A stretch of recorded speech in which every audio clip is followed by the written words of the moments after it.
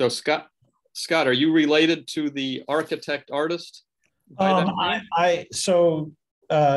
the United States, Gaudi is a very unusual last name. There's only about a couple, maybe 100 of us in the United States. But my ancestry is, as far as I know, Italian, not Catalonian or Spanish. So what we think is that people emigrated from Spain to Italy a long time ago, because Gaudi is a much more common surname in Italy and very common in Catalonia, and then moved here. So I guess probably is the answer to your question, but distantly, if so. I've yet to actually visit that part of. I yet to visit Spain, particularly that part. I feel like might be a local celebrity when I do. We took my kids to Barcelona several years ago, quite a few years ago, and my son was very young and he'd been churched out. You see it after the 10th church, it's enough churches, but he was very impressed with Sagrada Familia, the cathedral there. Yeah. I've heard it's impressive. Amusingly, I don't actually like Gaudi's architecture. It's too over the top. Yeah, I am much more of a minimalist and modernist. So.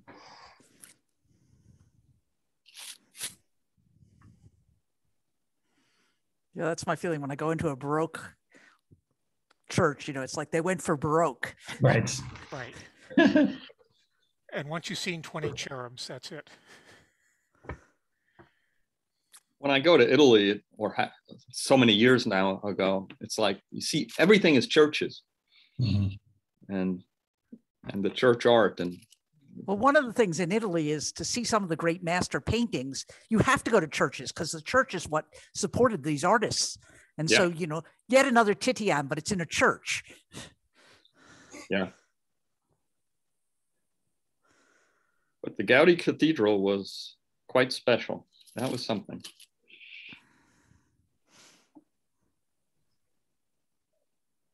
So, David, I guess I've been asked to do the introduction. Is that right? Yes, please. Okay.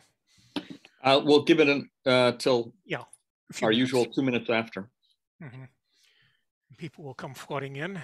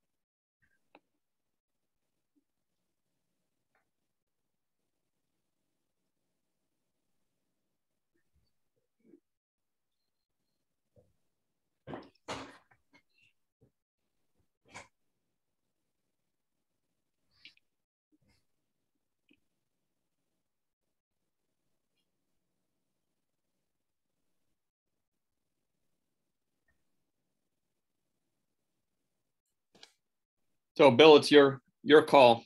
Okay, I guess we're at the requisite 2 minutes after the hour, so we can go ahead and get started. And it is my real pleasure to welcome Scott Gaudi, who will give a CPSH seminar today. Many of you who were here back for the pop-up seminar in Planetary Habitability Habitability in 2018 will remember that Scott was one of our guest speakers at that, and that is what led to the creation of the center. And so we're delighted to welcome Scott back. Scott got his undergraduate degree at Michigan State and his Ph.D. at Ohio State. He then did a Hubble Fellowship at the Institute for Advanced Study in Princeton and a Menzel Fellowship at the Harvard-Smithsonian Center for Astrophysics. And he is now the Thomas Jefferson Professor for Discovery and Space Exploration in the Department of Astronomy back at Ohio State University. And today he is going to tell us about NASA's next Great Observatory, a large UV optical near-infrared telescope capable of characterizing nearby habitable worlds. So take it away, Scott. Thanks. And thanks for the invitation. It's great to be back. I really enjoyed myself last time I was here for that workshop. Interestingly, a lot of the things that I talked about during that workshop or was discussed now have come to fruition, which I think is quite exciting. I apologize for this long name for this talk. We don't actually have a name for this new telescope that will be built and launched sometime in the next I don't know, 20 years or something. So when that happens, this will be a much shorter title. And I should say that it's not actually correct. This is not NASA's next Great Observatory. That will actually be Roman, which I'll be talking about tomorrow during my colloquium. So with those caveats, I want to give a little bit of backstory of how we got to where we are with this Great Observatory. So the past decade has been quite busy, and I've been involved with a fair amount of strategic planning activities, starting with 2013, where NASA initiated a roadmap, enduring quests, enduring visions, which I'll talk about. Then subsequent to that, Paul Hertz gave a charge to the program analysis groups of NASA, which I'll also discuss, which led to mission concept studies, two of which were the Habitable Exoplanet Observatory and the Large UV Optical Infrared Observatory, which those two, or some form of those two, were prioritized by the Astro 2020 Decadal Survey, which just came out last year. So this roadmap was started in 2014, and basically the idea was to present a science-driven 30-year vision for the future of NASA astrophysics to address its central key questions: are we alone? How did we get here? And how does the universe work?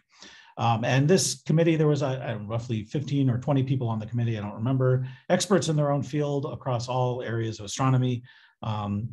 And we were tasked to come up with this vision without being unencumbered by financial constraints, which made it a lot of fun. Actually, it was one of the most fun committees I've ever been a part of. So 22 scientists, right? And this is a subset of the people here. I'm actually not pictured in this.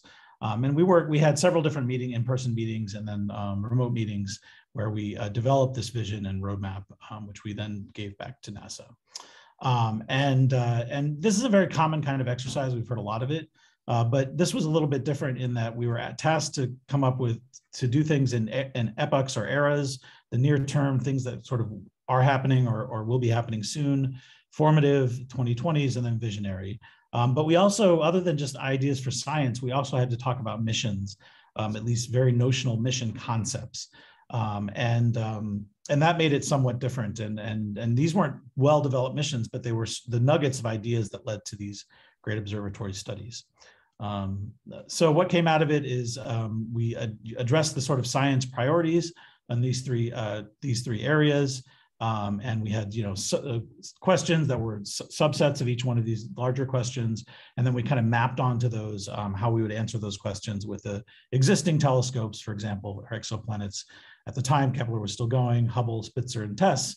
Upcoming telescopes, James Webb, W1 AFTA, which is now Roman, and then LUVOIR Surveyor, for example, which was a mission concept that we came up with for kind of the next successor to Hubble that could directly image and characterize Earth-like planets around nearby sun-like stars, which is what I'm going to talk about today. We even talked about Exo-Earth Mapper, which was a suite of 8-meter telescopes which could actually resolve the surface of a habitable planet, nearby habitable planet. So it's a pretty crazy idea, but again, this was a sort of 30-plus year roadmap. Okay, and so out of this study came 3 mission concepts, very notional: LUVOIR surveyor, which I just mentioned, a far infrared surveyor, and an X-ray surveyor. And based on this roadmap, Paul Hirsch issued a charge to the program analysis groups. So the program analysis groups are kind of advisory bodies that, or bodies that do analysis, which is then fed to the APAC, the Astrophysics Analysis Advisory Committee, which is the main advisory committee for NASA astrophysics. And so they kind of solicit community input and then do analysis and then provide that as input to the APAC. And this is one of the main ways in which NASA gets input sort of in between decadal surveys or mid-decadal reviews. And so he charged the PAGs to canvass the community and comment on a small set of mission concepts that should be studied in advance of the Astro 2020 Decadal Survey. And he gave a list of 4 possible mission concepts. 3 of these were drawn from this roadmap committee: the Far IR Surveyor, Optical, UV Optical Infrared Surveyor, and the X-ray Surveyor. And then 1 was actually drawn from the Astro 2010 Decadal Survey, which is HABEX. And so I was actually chair of the ExoPAG at the time. I went around trying to get, again, collate input from the exoplanet community as to what mission concepts we should study, not just for exoplanets, but in general. And then I talked to the other PAG chairs, the COPAG and FISPAG chair, and went to a lot of meetings, went all over the country. A lot of work was put into this. And at the end of the day, we basically agreed, all 3 PAGs agreed that the 4 large mission concepts that Paul presented to us should all be studied independently. So the joke is that, probably Paul Hirsch just wanted us to give him a Post-it note saying, yes, study these 4 large missions, but we did due diligence and made sure that the community was on board with this. So that led to these large mission concepts. So in late 2015, there was a call for people to apply to become part of science and technology definition teams for these 4 large mission concepts. And then early 2016, the people that were selected were announced, and the studies started. And so these studies went on for almost a full 4 years. So these were quite involved studies. There was a lot of money, person hours, time spent, a lot of meetings, a lot of telecons, as you can imagine, spent on these studies. They were quite in depth. And these actually led to what I will call the next great observatories once these mission concepts were studied. So, and the reports were submitted in late 2019. And talking a little bit more about these studies, again, they were science and technology definition teams. So not only was the science discussed and studied in depth, but also how that mapped to the sort of architecture of the missions capable of achieving that science and the technology needed to realize those mission concepts. So these are pictures from the first LUVOIR meeting and the first HABEX meeting. And each of these studies, the 4 were centered at NASA centers. So HABEX was centered at JPL, Origins, LUVOIR was centered at Goddard, and LYNX was centered at Marshall. And we had engineers, managers, and scientists. We had people from industry being involved in some ways, and we had international observers as well. So it was really a kind of a team effort, drawing from all areas, all aspects of the astronomical community. And so, like I said, the final reports were submitted in late 2019 in August, and then presented to the Astro 2020 EOS 1 and EOS 2 panels in late 2019. These studies were different because the goal was basically to come up with fairly well vetted mission concepts that could be judged and prioritized by decision makers, in particular the Astro 2020 Decadal Survey. So the studies were both longer and more detailed than previous Decadal Survey concept studies. These concepts were some of the most mature concepts that had ever been presented to the Decadal Survey. There was lots of work done on trades, architecture trades, scaling of the ambition, primary mirror size, et cetera. There was a lot of discussion and a lot of thought went into the technology development plans, cost and schedule to develop the missions for pre-phase A or pre-new start by NASA. And the hope was that we would sort of, not revisit the sins of the past, by having a mission concept that was very mature and technologies that were enabling technologies that were well identified, so that the mission could be developed in a reasonable amount of cost and on schedule. And so that was the main goal of these studies.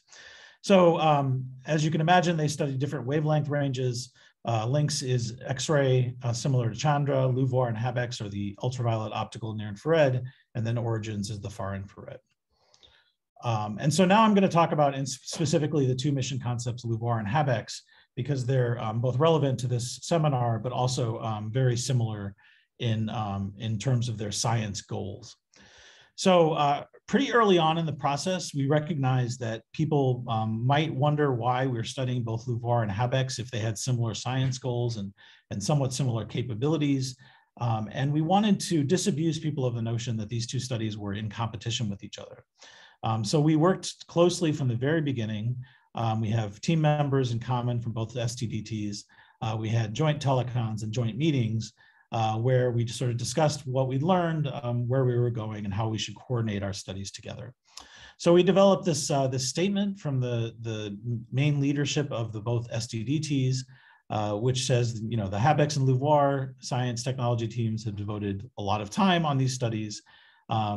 We presented a total of 11 different architectures, 2 for LUVOIR and 9 for HabEx. And we've collaborated since the beginning. And the idea was to offer a buffet of options to the Astro 20 Decadal Survey with corresponding flexibility in budgeting and phasing, so that the Astro 2020 could really make a well-informed decision as to what kind of mission was both appealing in terms of the science reach, but also possible to do in a reasonable amount of time for a reasonable cost. And both missions agreed that although one of the primary goals was certainly to directly image and characterize Earth-like planets around sun-like stars, that we also agreed that general astrophysics should be a capability of these two mission concepts. So, so this idea of directly imaging and characterizing Earth-like planets around nearby sun-like stars and potentially looking for life obviously is not new. There have been many studies that have considered this and many different reports that have prioritized this as something that we, you know, as a society and as the NASA astrophysics and the general US astrophysics and world astrophysics community wants to achieve in these in various reports, including most recently before the Astro 2020, the Exoplanet Science Strategy by the National Academy of Sciences. And all these various studies concluded that, you know, you really have to go to space and do direct spectroscopy for Earth-like planets around sun-like stars, at least if you want to do this in the optical and reflected light. Of course, you can do this in the thermal infrared at around 10 microns, but that is very different architecture, and the trades there are very different. And as a community, at least in the US, we have by and large prioritized doing direct spectroscopy in the optical as the first part of the path, not the only, but as the first, with something like a mid-infrared interferometer going later. So just as a reminder, you know, the challenge in directly detecting Earth-like planets around nearby sun-like stars and taking their spectra, the goal, of course, is to get spectra that look like this. This is actually an Earthshine spectrum of the Earth taken by Maggie Turnbull and collaborators from the UV, near UV, all the way to the 2 microns roughly. And you can see lots of interesting features, of course. You can see this rise towards the blue at the very blue spectrum. That's blue part of the spectrum, that's Rayleigh scattering. So that would be indicative of an atmosphere. There's absorption by oxygen in various places. If you can go to the UV, there's a big plummet because of ozone. You can see absorption by water vapor, carbon dioxide, and here in the very far part of the red spectrum and near infrared, there's features due to methane as well. And so all of these are indications that the Earth is not only habitable, but also inhabited. So in order to do this, of course, you have to basically separate light from the photons from the planet and from the star, and then take spectrum of that. And the challenge, of course, is the Earth is roughly 10 billion times fainter than the sun. And of course, at 10 parsecs is separated by 0.1 arc seconds. So the analogy often used is it's trying to detect a firefly about a few feet away from an industrial searchlight. that you would see in Hollywood premieres, except the Firefly and the Searchlight are in Los Angeles, and you're standing in New York City. And so that's, a pretty terrifying kind of challenge to undertake. But actually, it turns out, and I think I may have mentioned this in 2018, is that Firefly is actually about 1,000 times brighter compared to a searchlight than the Earth is compared to the sun. So the actual problem is 1,000 times harder than even that terrifying analogy would imply. Of course, we have two main methods of doing this. We have coronography. Let's see if this is actually going to work. Oh yeah, we have coronography where we actually let the light from the star into the aperture, and then we try to block that light using a coronagraph. But of course, light is a wave, and so diffracts, which means that we have to. And so when you have an imperfect wavefront coming in, you actually have to correct that wavefront in order to avoid speckles, which are many tens of times brighter than the sort of 30th magnitude Earth that you're looking for. So this animation kind of shows exactly how this works. For a chronograph, light comes in, you have an aberrated wavefront, which makes your life difficult. You put in a coronagraph, and then you put in a Leo stop. Here's your chronograph mask. And there's various different fancy chronograph masks you can use. There's your scatters light to the outside, put in your Leo stop.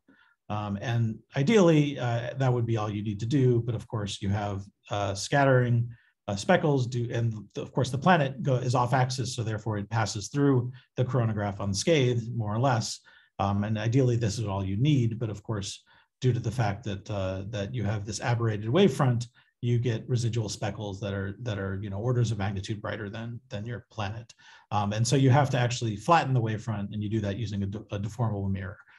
So that all sounds quite simple in principle. In practice, it's a lot harder. It's important to note that the Roman Space Telescope is actually going to be the first telescope to actually do active wavefront control and coronography in space. So it'll be a great test bed for and technology proving ground for these future missions. And then the other way to do this, which is the one that I think is cool, particularly cool, is using a star shade. Here, you don't actually let the light from the star into the telescope. Instead, you have a star shade. For Habex, this is a 52-meter diameter, so roughly the size of a baseball diamond, star shade that has the shape, and that actually blocks the light from the star, but then the off-axis light from the planet can get into the telescope. And here, you don't really need fancy optics in your telescope. You just need an imager, and you don't need a very fancy telescope itself, because the stability of the telescope doesn't really matter, because you're not actually trying to block the light from the host star. So you can get very, very deep contrast and broad wavelength coverage using a star shade. So those are our two main ways of doing this technique. And now I'm going to talk about how Habex and LUVOIR actually do those, use those to actually directly detect and characterize Earth-like planets. Okay, so Habex is our study philosophy we developed very early on, and it was guided by the philosophy of developing a mission capable of the most compelling science possible while still adhering to likely cost, technology, risk, and schedule constraints. So we really wanted to be very conservative in a lot of ways, while still being able to achieve this very difficult goal. And we also prioritized general astrophysics, sort of in the nature of Hubble, as an equal science goal of Habex.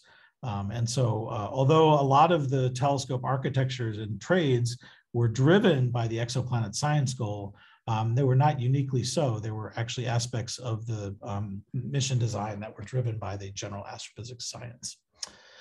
All of the technologies in Habex are TRL4 or above. So if ever we wanted a capability that would require a lower TRL technology, we chose instead to not have that capability. But nevertheless, we were still able to get a very, very exciting mission by making those decisions. And our lowest TRL, least developed technologies are related to coronography, the star shade, low noise detectors, and large mirrors. And we also considered 8 other lower cost architectures, again, with the idea of giving the decadal survey a buffet of options that they could choose from when trying to prioritize such a mission. And so this was the preferred architecture we came up with. And I just mentioned this more for historical reasons than anything else. It's important to realize that both the HABEX and LUVOIR studies are done, and whatever gets built in the future is not going to be either HABEX or LUVOIR. It's going to be some combination of both, and also obviously something new. So we came up with a monolithic telescope. So monolithic apertures make coronography a lot easier. We came, and the largest monolith that you can do without sort of torturing yourself in various ways is a sort of 4 meter. And off-axis also makes it very coronography much better. So we came up with a 4 meter off-axis monolith, aluminum coated monolith. Aluminum coating is interesting because we want the aluminum coating to be able to get into the UV, which was important both for the exoplanet science goals, but also for the general astrophysics.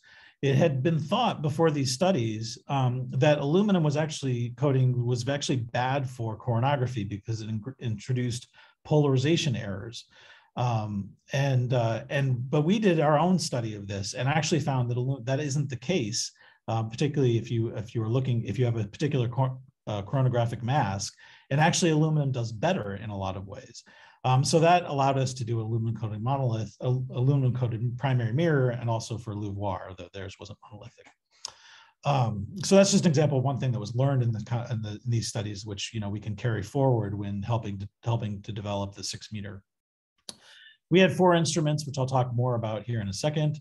The telescope was quite heavy, partially because of the primary mirror, but also because we really wanted to make the telescope very rigid, which helps for coronography as well.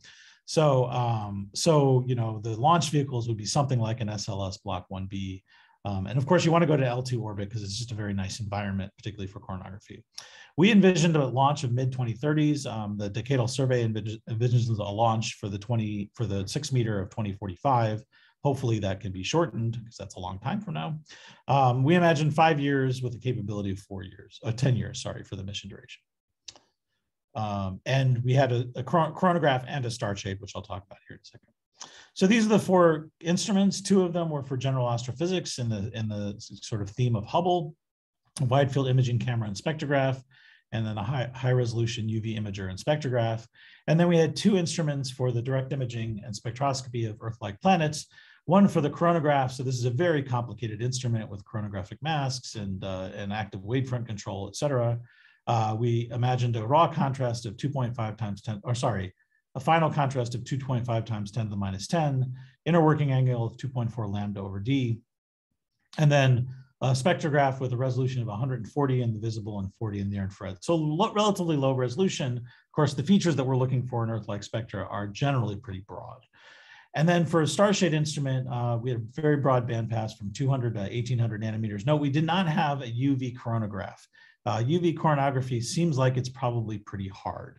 But maybe not impossible.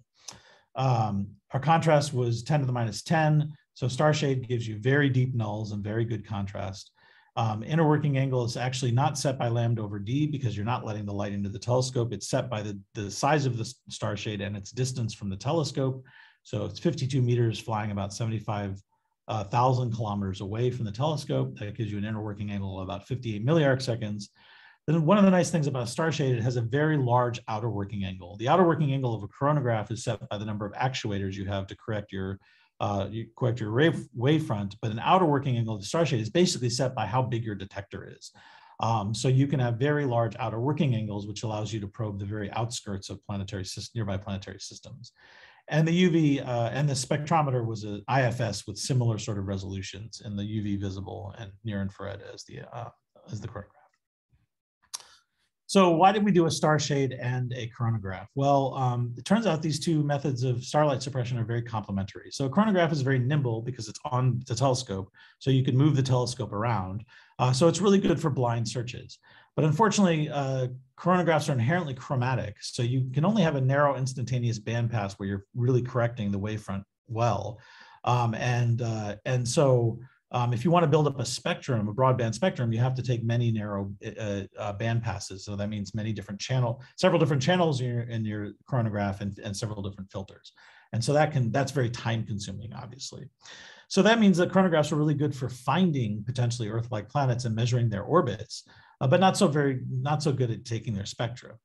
Now, the starshade, on the other hand, has a wide instantaneous bandpass, a high throughput, large outer working angle, small inner working angle, and it's great for spectral characterization, as you can take a sort of 100% bandwidth spectrum instantaneously, and you don't have to do it sequentially like you have to do with the coronagraph.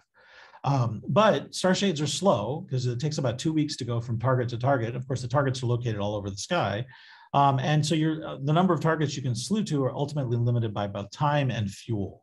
And you require a separate launch. So the idea would be that you would go and you would find the good candidates for characterization with the coronagraph, see if if you find some point of light that looks like it might be in the habitable zone, measure the orbit to ensure that it is, get phase curves from the coronagraph in a sort of single filter to make sure that it's behaving like a planet and not some piece of dust in the or some clump of dust in the system. And then once you're pretty sure it's a good candidate, then you slew your starshade there and you get your spectrum. So that's kind of HabEx, and I'm going to talk about the science and yield of these and once I finish talking about the architectures of both. So LUVOIR was a much more ambitious concepts. There were two LUVOIR designs, LUVOIR A, which is an on-axis 15-meter aperture, and LUVOIR B, which is an off-axis 8-meter aperture. And here, because these are segmented apertures, you have to be careful of defining what you mean by diameter. And here, it's the diameter of a circle that fully circumscribes the mirror itself, rather than inscribes the mirror. So that'll become important when I talk about the mission prioritized by the 2020 Decadal Survey. They also were from near UV to mid infrared, or sorry, near infrared, 4 candidate instruments. Now they didn't have a starshade, so they didn't need the starshade instrument. They imagined a launch date that was later, more like 2039. They also imagined it to be serviceable and upgradable. That's true for HabEx as well, but this is kind of more important for LUVOIR because this is really imagined to be a many generational telescope here, much more ambitious. So a 25 lifetime goal for non-serviceable components. So, this would deploy something like James Webb Space Telescope, but obviously more deployments. The mirror would have to be folded a few more times to fit in the typical fairings that we have available to us. It has this enormous sunshade in order to keep the telescope cool and stable. And not cool like JWST cool, but fairly cool and stable. And to prevent, and it has this sort of gimbaled structure which helps to suppress vibrations. These are the 4 instrument concepts. So there was the coronagraph, which has similar capabilities as the HabEx coronagraph. You can see the inner working angle. There's a little worse in terms of lambda over d than HabEx. That's because of this segmented on-axis primary architecture. It had a high definition imager that's similar to this HabEx workhorse camera, UV ultraviolet multi-object spectrograph, similar to the UVS on HabEx, and then Pollux, which is a polar emitter, which we didn't have. There's no corresponding analog on HabEx. Okay, so let's talk about the 2 science goals of these two.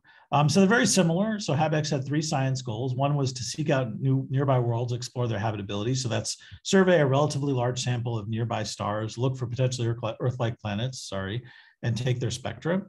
2, map out nearby planetary systems and understand the diversity they contain. Here you would actually look at sort of the 12 most promising nearby systems, and you would use the starshade to characterize all the planets and get their orbits. So you would just do a deep dive on the nearest planetary systems. And then finally, half the time would be spent on general astrophysics. LUVOIR had similar science themes. One was basically comparative planetology, as well as the search for life.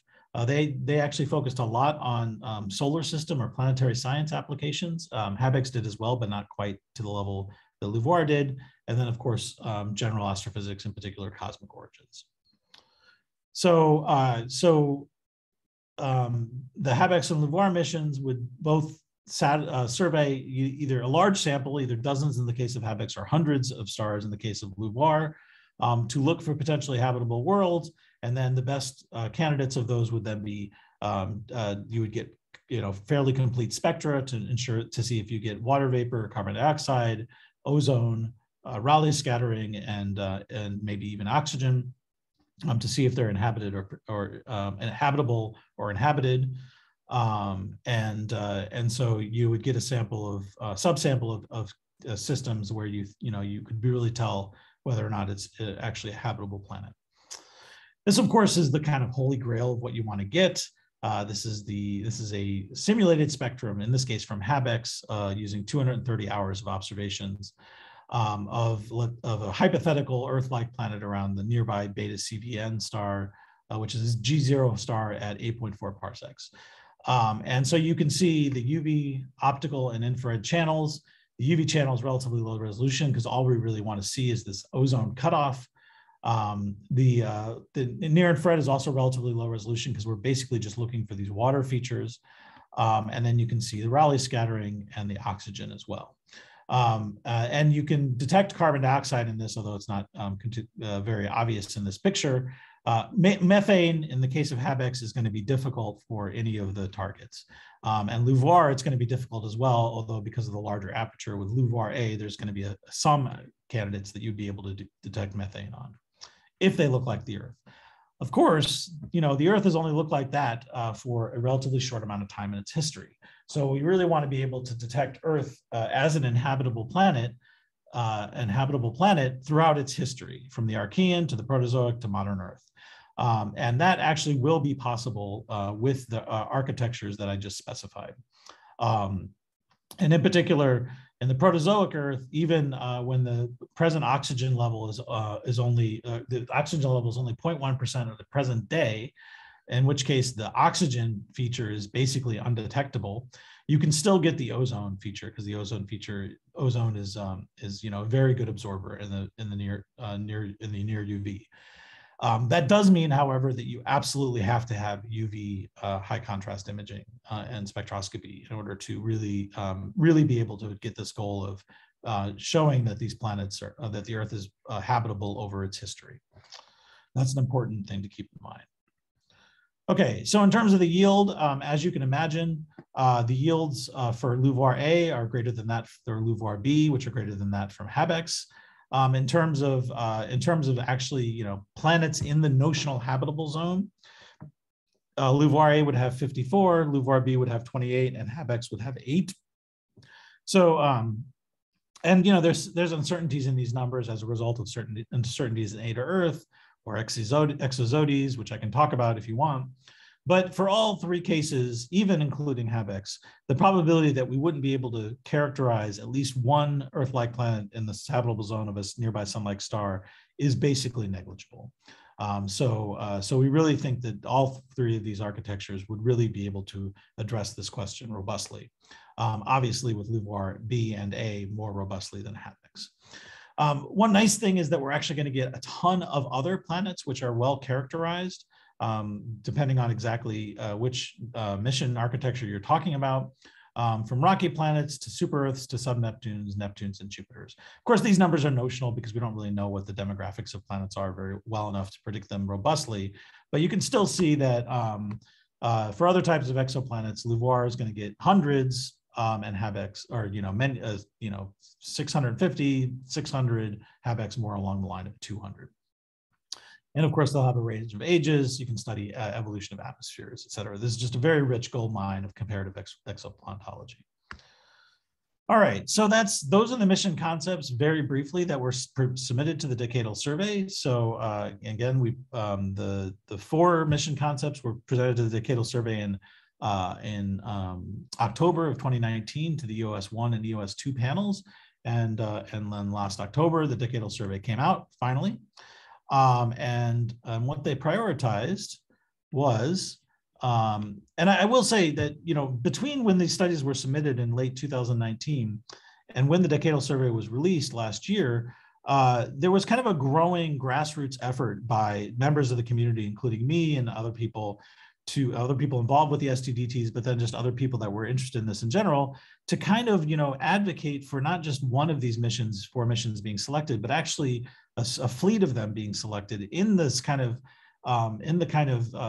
sense of the previous great observatories from NASA, Compton, Spitzer, Hubble, and Chandra. This would be the next great observatories, which would cover broad range of wavelengths, and we would want them preferably to fly contemporaneously, at least have some overlap, so we could do that kind of science. And so we were kind of agitating for that, and the actual picture for this, the sort of teaser picture that I submitted for this talk is actually the Great Observatories kind of logo that we came up with. And the other thing to emphasize is that all 4 of these mission studies really emphasize the need to do robust technology and science mission development early on before you start the official start of the mission, in order to buy down risk and cost. And that recommendation was taken very seriously by the Astro 2020 Decadal Survey, to the extent that the #1 large space priority of the Astro 2020 Decadal Survey is not actually a mission. It's what's called the Great Observatory's Mission Technology Maturation Program, which a lot of us are calling GOMAP, because we need some acronym. And it's exactly that. It's trying to mature the mission concepts and technologies even beyond what were done in these studies, such that we can really be confident that we can then start on these missions and building these missions and developing these missions in a way that will keep to the schedule and cost, and it will be sort of avoid the sins of JWST. And so that was their #1 priority. I'll talk a little bit about the amount of money and the timeline for that here in a second. And then it actually recommended, exactly as some of us were sort of agitating for, is a kind of next great observatories, a IR, optical, and UV space telescope, similar to HabEx or LUVOIR, a far IR telescope similar to that of Origins, and an X-ray telescope similar to that of Lynx. Not to be flown at the same time, to be flown sequentially, but it's actually possible with the right amount of funding to do them contemporaneously, as I'll talk about. Okay, so the first of these would then be the large 6-meter aperture, twiddle 6-meter aperture LUVOIR HabEx. We've been calling it LUVEX because we don't have a good name for it yet. Some have been proposed, none of them good. So that's and so this recommendation was met with some confusion by people, like what is this? But it's exactly what I said. It's this basically getting ready for these missions developments, so that we can make sure that we can do them on time and on budget. And so this is just a Twitter exchange between Jesse Christensen and Bruce McIntosh. Bruce McIntosh was on the Astro 2020 Decadal Survey Steering Committee. That kind of describes this. And then the 6-meter twiddle 6-meter infrared optical UV space telescope. Important to recognize, and I've heard lots of different commentaries on this recommendation. This is not LUVOIR. This is not HabEx. LUVOIR didn't win. HabEx didn't win. It's somewhere. It's a mission that's somewhere in the middle in terms of aperture size and scope and ambition, that would draw upon the best of both mission concept studies. So this quote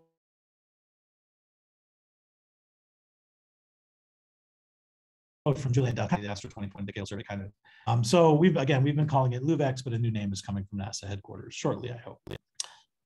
And so let's talk a little bit about what this looks like. It's a off-axis inscribed 6-meter diameter.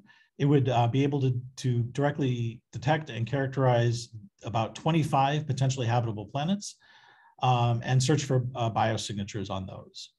So where does this 25 come from? It's basically a balance between science on the one hand and cost and schedule on the other. So the Astro 2020 Decadal Survey argued that the yield of a 4-meter was really not robust enough in terms of Earth-like planets for the cost, and also equally important, the general astrophysics wasn't really that compelling at the 4-meter point.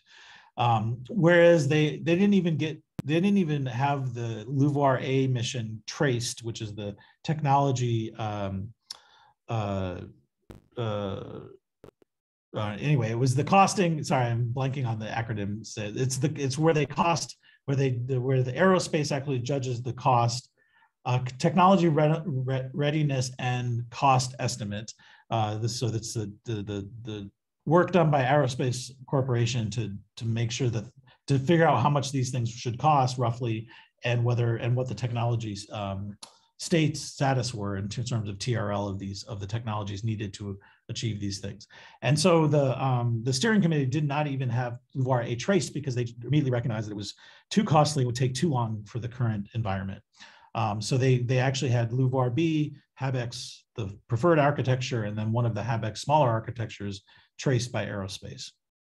And based on these considerations, they landed, and this kind of figure from Chris Stark, they landed at sort of a 6-meter inscribed diameter, which would yield about 25 potentially Earth-like planets around nearby sun-like stars. And you can see it's kind of in the knee of this curve.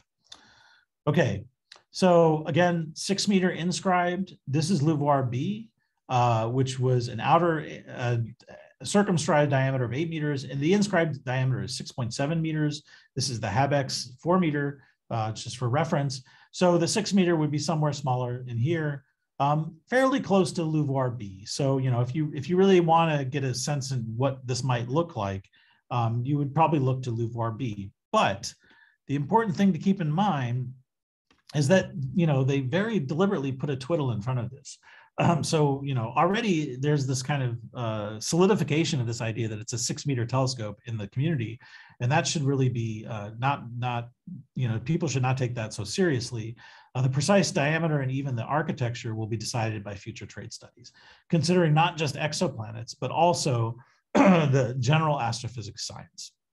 So there's a lot of work to be done to define what the science is at various aperture sizes, exoplanets and general astrophysics, and in particular to identify breakpoints where things might pile up, where you might end up preferring that architecture on one side or the other of those breakpoints.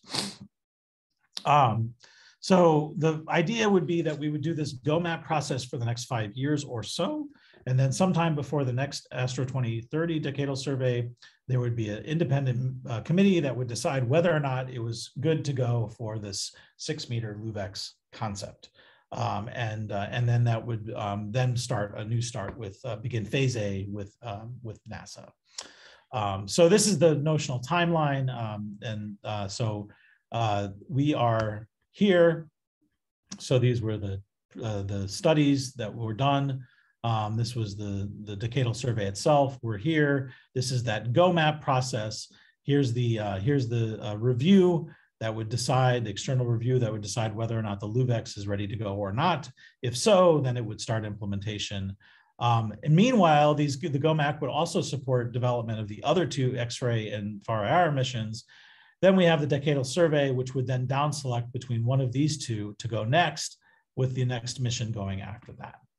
And then maybe new concept studies, which would then get input in the Astro 2030 decadal survey.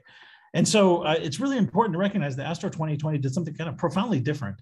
They didn't really look at this as a decadal survey. They called it very explicitly a pan-decadal survey, which makes sense because these missions have now gotten to the level of sophistication and cost and development time that they really aren't well encapsulated by a decade, a 10-year timeline. In fact, most large mission concepts have not been in a 10-year timeline.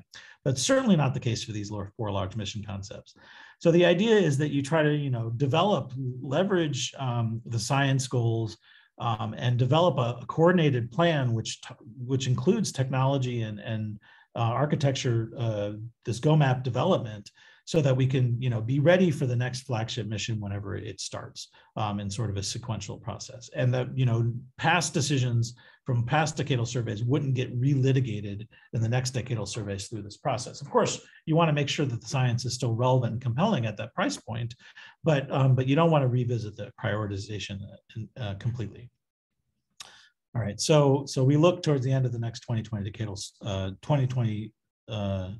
the end of this decade to start the new LUVEX mission. And so the Astro 2020 put a lot of money into this GOMAP process, $1.2 billion this decade. And this is super important. You can't just do sort of light technology development funding. You really have to do large amount of funding, top-down strategic investment in this technologies to really make sure that they're ready for this decision point at the end of this decade. So that money, a lot of it is going to go back to the community, and it's important to recognize that. So this is where the opportunities kind of come in. So what now? Realizing this vision requires a significant increase in the NASA astrophysics budget, particularly if we want to try to do this contemporaneous new great observatories, and roughly maybe double the budget, annual budget that would be required. So that requires significant advocacy. So I'm kind of imploring people on this, listening to this talk, to think about how they might advocate for this, assuming they agree that this is a good goal. There's a lot of precursor science work that needs to be done. What is that work? Well, we don't really know, but it needs to be defined. I mean, I can give you some examples of things I think are important, but as a community, we have to decide what precursor science needs to be done so that we can do these architecture trades, figure out where we want to put our technology development, and just get the things, figure out what we need to know in order to make a decision about what, for example, LUVEX is going to look like. So there's a variety of activities that are being planned or have already been planned. The next one coming up is this workshop called Precursors to Pathways. This is hosted by NASA. It's Science Enabling NASA Astrophysics Future Great Observatories, April 20th through 22nd. The first day is going to be kind of summary of how we got here, like I just gave you. The second day is going to be breakout sessions where people try to discuss the science precursor work that needs to be done. And then the third day, people can get back together and kind of, prioritize those lists. That's going to be virtual. Again, if this is something that interests you at all, I encourage you to attend. Then there's, I and others have put in, and we're just recently accepted a splinter session at Exoplanets 4 at the beginning of May. That will be a great observatory precursor science theme with a kind of emphasis on exoplanet science, obviously. And there's likely to be a lot of activities in the summer AAS at Pasadena. So I encourage you to get involved. There will be an AO coming out from NASA that will actually support grants to develop a precursor science. And I encourage you to look forward to that. Those AOs should come out sometime after April. And with that, I will take questions.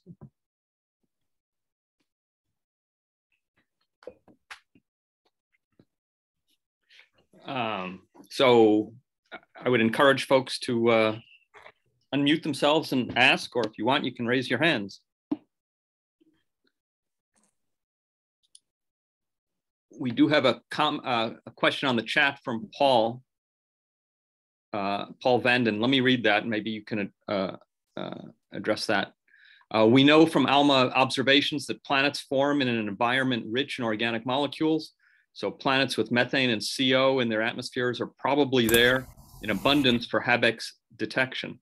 How do we go from identifying habitable planets that are detected to planets that are actually inhabited?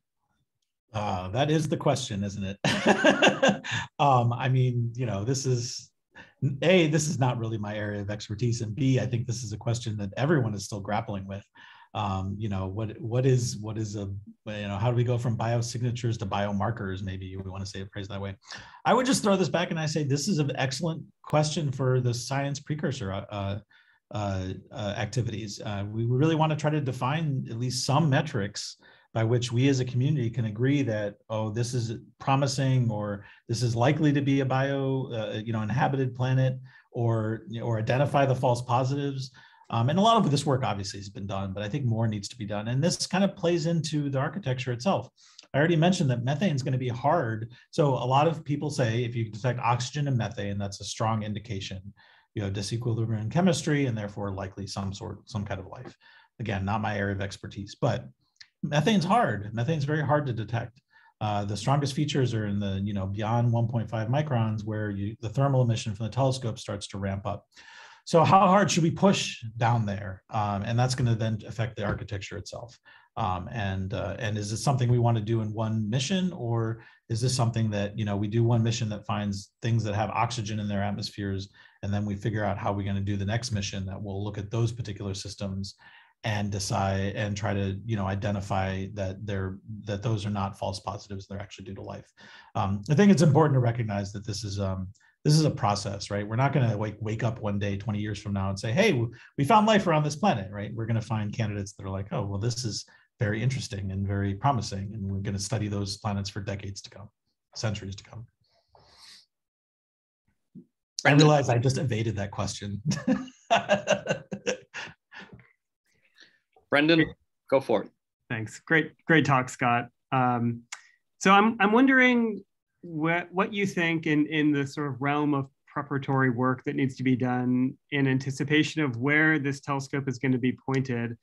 What sort of efforts should the community be thinking about to, say, map out the habitable zones of 200 of the best sun-like stars, or whatever that number might be, with high contrast imaging plus high cadence RVs and maybe simultaneous photometric monitoring to make sure that there's no brown dwarf or sub-Saturn or super Earth or whatever where we want to look, right? So that, you know, there's no region of dynamically unstable orbits in the habitable zones that we're going to be pointing this expensive observatory at. Right. So, you know, the larger question is, you know, how do we vet the target list of stars that we're going to point at? You know, there's not that many stars, you know, of order 100 for LUVOIR kind of apertures and you know, 50 or 60 for HABEX. And these stars all have, you know, names, not just license plate numbers. You know, my sense is, again, you know, these stars are going to be the most well-studied stars in the sky. I mean, they already are to some extent, but will be even more so the most well-studied stars in the sky for centuries. We should throw everything at it. Now, that's not a very good strategy, but I think that's the general philosophy we should have. The first thing we should do is we should start monitor these things with precision radial velocity using the best facilities that we have. Now, a lot of these have been monitored for dozens of years, but some haven't because they make really good direct imaging targets, but not so good precision RV targets. But nevertheless, I think we need to monitor those as well, even if they're more active or noisy in terms of radial velocity.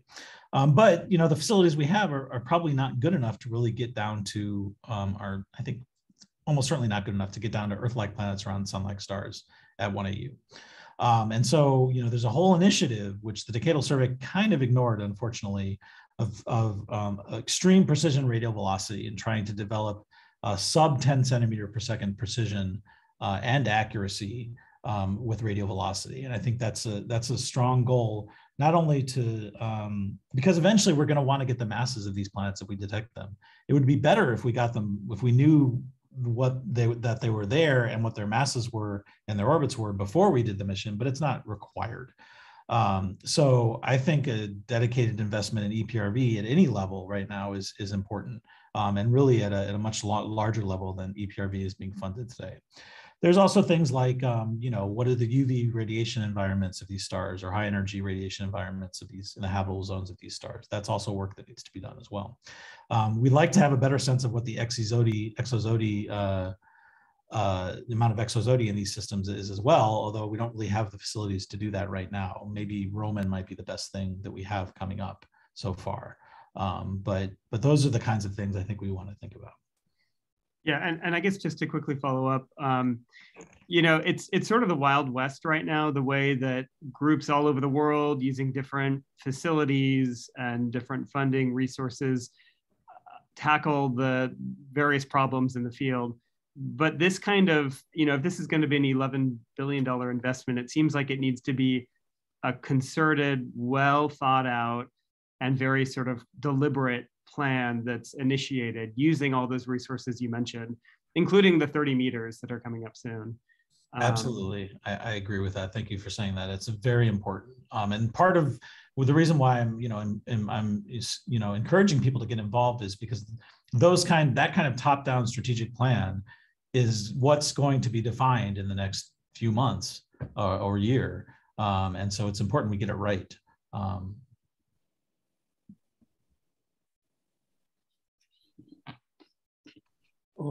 I can't see anyone. I can't see all the hands. So. Oh, okay. Well, I don't know who is next, but Scott. You are. Quick question. I mean, it makes very good sense to look for biomarkers in planets around nearby stars. My question is, there could be a possibility that maybe the life is not on planets, but on satellites of planets. The missions that you talked about, will they be able to kind of spot or look for biomarkers on satellites of planets? So, you know, I haven't thought about this too carefully. You know, there are,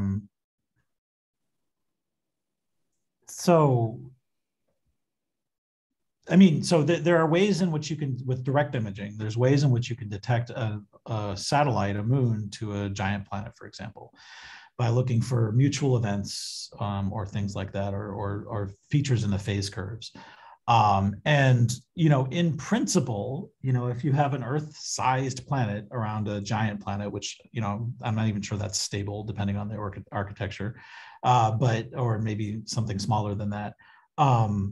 Well, I guess an Earth around maybe it'll stable. But, you know, in principle, then, you know, you're going to get as much contribution in terms of the light if it's at 1 AU than you would for an Earth-like planet, except it's going to be combined with the spectrum of the giant planet as well. And disentangling those two is going to be super hard, just because you don't just have that many photons from the Earth-like planet. So I would say it's probably going to be quite challenging to do that, sort of Endor around a Jupiter at 1 AU, for example.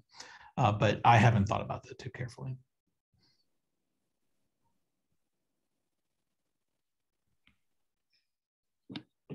Other questions?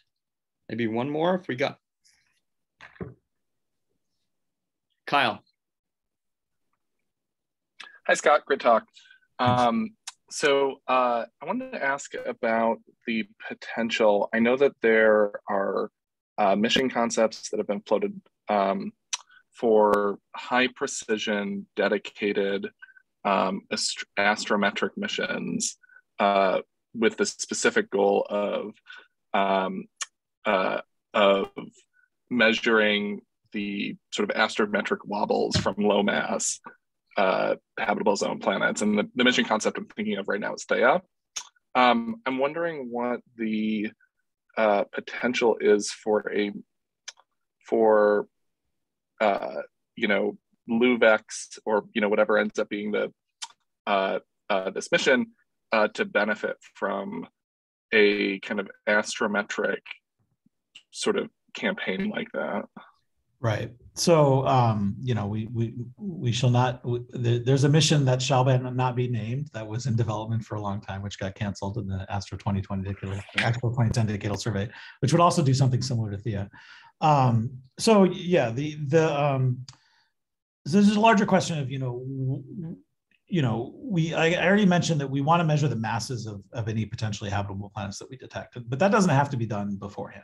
So then, but it does have to be done. And the only two really ways we have to do it are astrometry at the sort of sub micro arc second level or micro arc second level, because the Earth around a sun-like star is like what, 3 micro arc seconds or something, at 10 parsecs, or EPRV, which is a sub 10 centimeter per second problem, both of which are terrifying, but maybe less terrifying for precision rate of velocity. I'm not sure. Also, it's important to recognize that the subset of stars which you can do precision astrometry on, what you can do precision rate of velocity on, is not the same.